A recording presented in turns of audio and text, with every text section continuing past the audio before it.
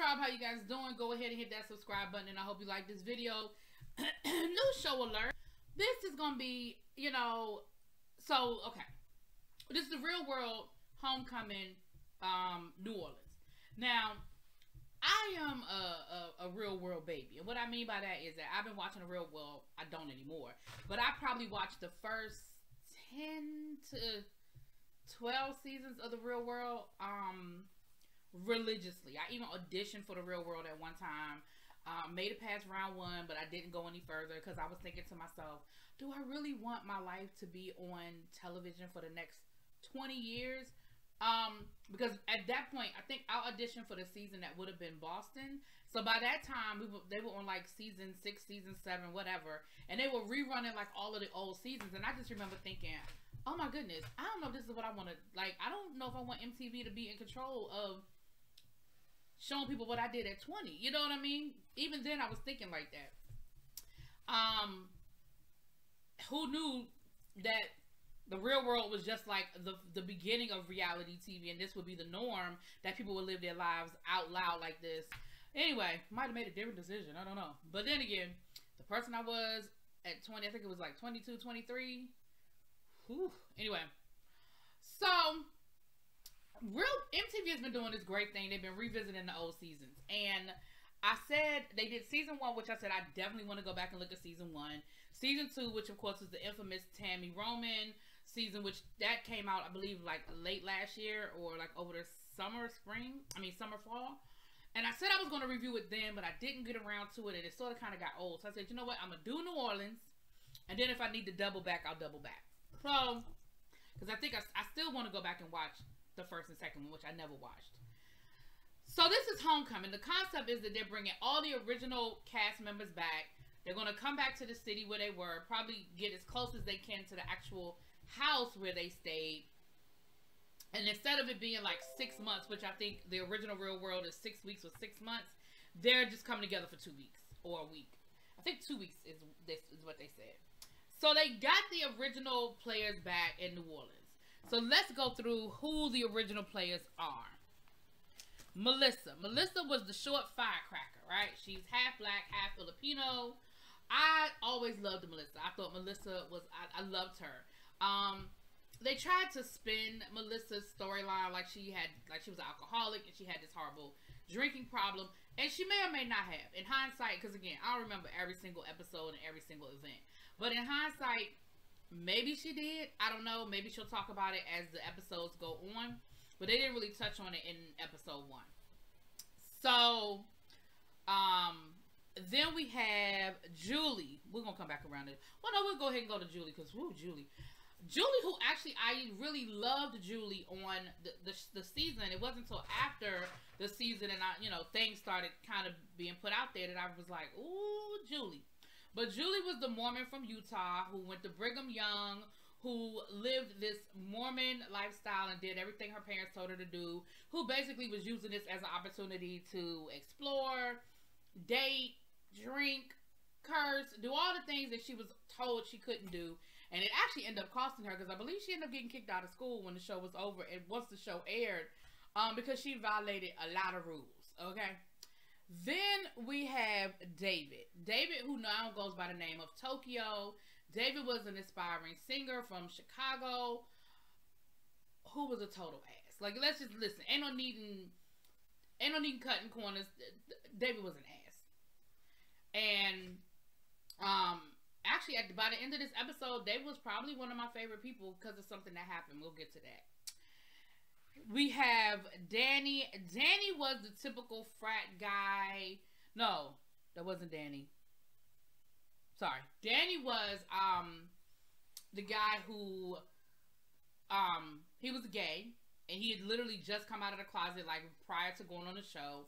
He was in a relationship, and he was just dealing with coming to grips with his sexuality and being out with it and all of the things that come with it. Now remember, this was 22 years ago. So it would be a totally different situation today than it was then.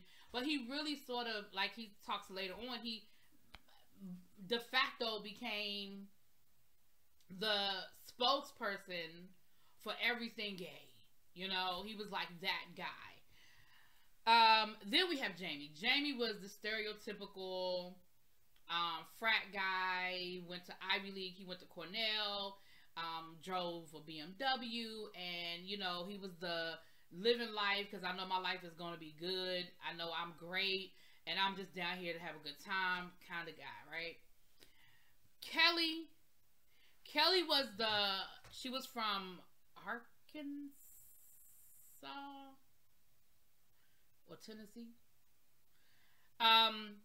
And she was sort of perceived as like the sorority girl, but she was like, actually, I was never in a sorority.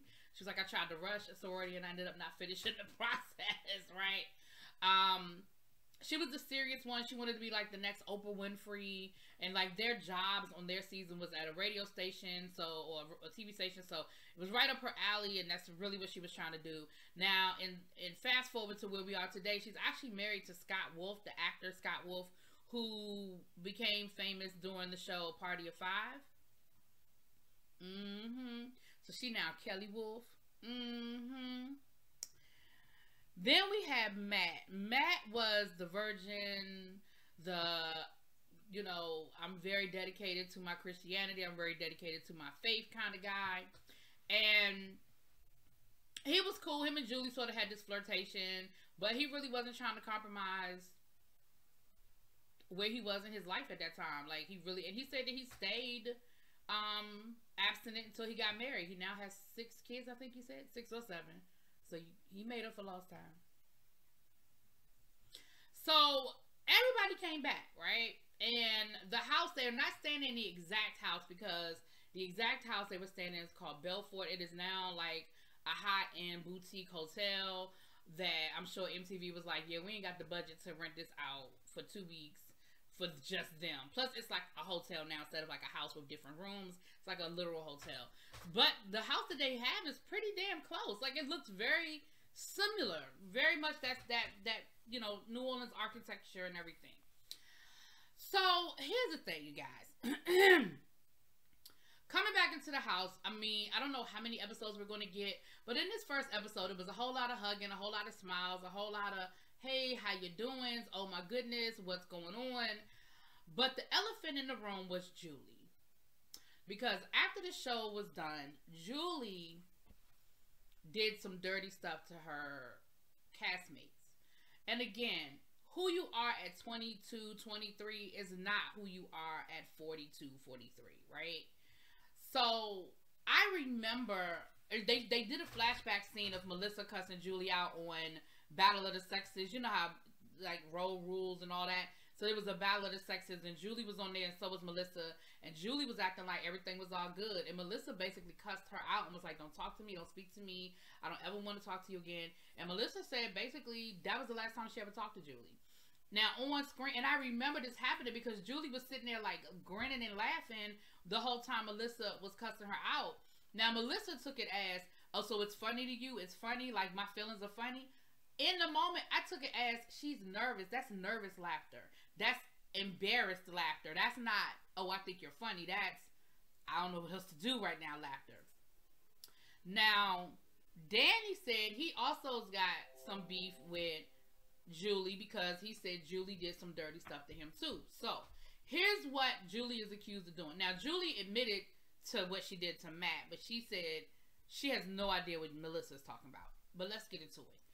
So after the Real World is over, there are all sorts of opportunities for them to make money. They can work for the network, or they can represent the show. They get asked to host red carpets and speak at different, speaking engagements and things like that. So Danny said that there was a camp that him and Julie were supposed to speak at. And Julie actually wrote a letter to the camp basically saying that he was a horrible person, that, he's going to go to hell because he's gay, and, he has questionable morals, and he shouldn't really be around children, and blah, blah, blah, blah, blah. So, of course, he got fired from the job. Julie got the job, and he said, "Never in 20 years did I get a phone call, an apology, or anything." Julie was very nervous about going into the house because she knew she had done some shit. I'm going to give her this much credit. I'm going to give her credit for walking into that lion's den. How about that? I'm going to give her credit for walking in the lion's den. But on the flip side, girl. So as soon as Julie walks in the door, she's crying and she's apologizing. And here's what I love about Danny. Okay, I don't know if I'm gonna love Danny when it's over with, but here's what I love about Danny. He was like, yeah, I'm not ready for this. Like, I'm not ready to receive this. I need the process. I'm not at a place where I can accept this. There needs to be some more conversation. Like, literally, you have not picked up the phone to call me, to reach out to me, to talk to me in 20 years. And now it's, I'm sorry, with tears. He said, it just seems very theatrical to me at this point. I said, yes, Danny. Do not let her come in there with her white woman tears and get off the hook that easily. Now, that don't mean y'all can't find a way and make amends and have some real conversations, but don't let her walk in the door and be like, it's okay. It's okay. I love you. It's okay. Danny was like, all right, then. Cool. So then Julie tried, after she hugged everybody else, baby, she tried to walk over to Melissa. Melissa was like, nah. Which I already know how Melissa gonna keep it. I know how Melissa gonna keep it, okay? So David actually had a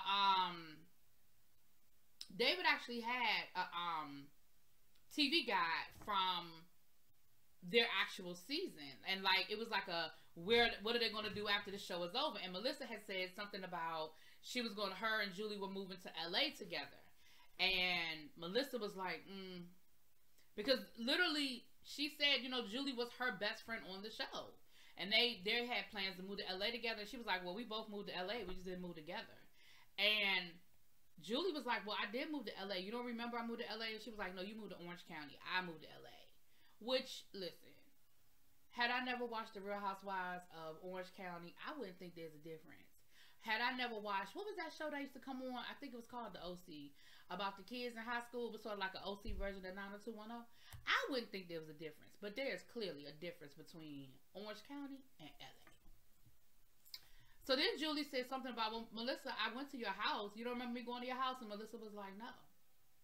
And Julie got really upset that Melissa said she never remembered going to the house. Here's where I'm coming from with this. What Melissa said was, I blocked you out. I disengaged from you. And so I probably repressed a lot of memories of you because it was painful in that moment. But when I say Julie got upset to the point where she was crying because she couldn't believe that Melissa didn't remember being that they were in LA together, and Melissa couldn't remember that she had been to her house in LA, and Melissa was like, girl, I don't remember. Like, why you getting mad? So then they end up having the conversation that they need to have. So here's what Melissa accused. So after Danny told his story, Melissa was like, wow, well, that's what you did to me.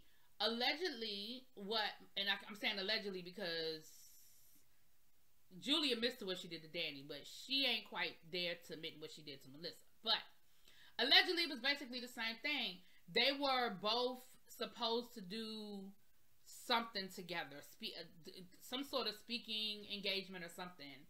And allegedly, Julie wrote a letter to them saying, Melissa, she's going to want too much money. Her speaking fee is too high, but I'll do it. Melissa's going to want $20,000. I'll do it for $15,000. I'm just making up a number because I'm sure that's not what their speaking fee was back 22 years ago, but I'm just making up a number. And baby Julie was like, I never did that. What are you talking about? I never did that to you. I never did that. I never did that. Melissa was like, girl, why would I lie? She said, we already have a pattern here. You did it to him. What makes you think you didn't do it to me? And so they're going back and forth. And then Julie says, well, I haven't seen this letter. Can you show me the letter? Melissa was like, really? You think I still have a copy of that letter 20 years later? So the fact that I'm telling you it happened to me, knowing you did the same thing to him, you don't remember? And I'm supposed to just like, so you're not going to accept that you did anything to me? Like, why would I make that up? Why would I lie? She said, for the past 22 years, I have looked like the angry black woman on TV because of the way that I cussed your ass out on that Battle of the Sexes, and the way it was edited made me look like the bad guy. And for 22 years, you have sat back and act like you had no idea what I was talking about, and I was just crazy, and you looked all innocent, like, oh my goodness, and you really truly sitting here telling me you don't remember? She was like, I don't remember. I don't know what you're talking about. I don't know what you're talking about. Baby, Melissa was like, do you know how bad it makes you look that the two people that you attacked was the gay person and the black woman? She was like, okay, so now I'm racist and homophobic. Now, let me be honest and let me be fair. Do I think that she specifically targeted the black woman and the gay man? No. But it does look bad in hindsight. In hindsight, it looks bad. Now, do I think that she purposefully targeted them? No. So she gets upset, of course, and she's upstairs crying, and she calls her mom, and she's talking to her mom about why did she come back and how horrible it's been and how they're, accusing her of things that she doesn't remember doing. And David, Mr. David, of all people, was the voice of reason. David came to talk to her, and David said, listen, he took her dinner, because they were sitting down to eat dinner, and Julie was like, nope, I'm going to my room. David said, listen,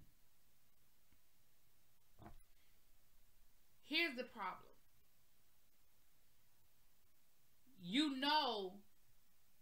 Because she was like, well, somebody might have did it for me, or somebody that worked for me, somebody on my team. I had different managers at that time, and somebody else might have done it, but I didn't do it. Without seeing the letter, I can't accept that I did it without seeing the letter.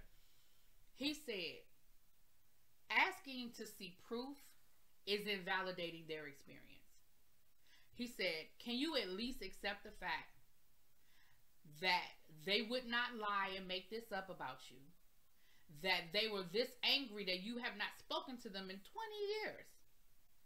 Can you accept the fact that at least somebody on your behalf, if it were not you, someone who did it on your behalf that was working for you or working on your team, did this to them? Because when you say, I don't remember, I need to see proof, you're invalidating their experience. And you may not have physically written the letter. I'll accept that you didn't physically write the letter. But you have to accept that somebody on your behalf did it. Because Melissa, do you believe Melissa would make up that the letter existed? Do you think she would have been that angry and that upset over something she did not know to be true, based on the fact that y'all were such good friends at one point? Danny, you did it to Danny. And even with that, she made it seem like, so the way she explained the letter for Danny was that they were at a camp for, I think, kids with special needs. And they were laughing. And she thought that the people who were running the camp thought they were laughing at the kids. And so she, in an effort to cover her own ass, wrote a letter to the camp, throwing him under the bus, saying, hey, I wasn't doing anything wrong. He did it. He was making fun of the kids. Now, first of all, it's bad enough if he actually did that. If she actually did that. That's some dirty shit, Julie. But he said that's not even close. You're making the letter. He said, you're really whitewashing this letter and making it seem like it wasn't as bad as it was. Like, you question my morality. My morals. You question I was going to say mortality, that ain't right. You question my morality. You made me seem like I was this derelict and I was this horrible person, and it played to my sexuality. Like, that's how it read. And so you're making it, you're kind of making it seem a little lighthearted. So after that, Julie was like, you're right. And so the last thing we see is Julie going into Melissa's room to talk to her. Even that was dramatic, child. She was at the door like, girl, you know the cameras are on you. You playing to the damn cameras. Go sit down. Now, real quick, as I give y'all the update with, the update with the rest of them that we found out. Danny lives in a cabin by himself up in the woods of Connecticut because he said he got sick of the fame. He got sick of people looking at him. He got sick. He said he's an introvert, and he couldn't deal with it. David, he doesn't just really do music anymore. He really is a writer. He does a lot of, sounds like he does like anime, because that's where the Tokyo came from, because of the style of writing that he does. He has a YouTube channel where he does cooking and all kinds of stuff. So he's still creative. He's still a creative. And we really haven't gotten a lot more information about the rest of them. Again, I'm sure we're going to get more as the episodes go on. But anyway, that was the first episode. Y'all let me know what y'all think. I'll talk to y'all later. Peace.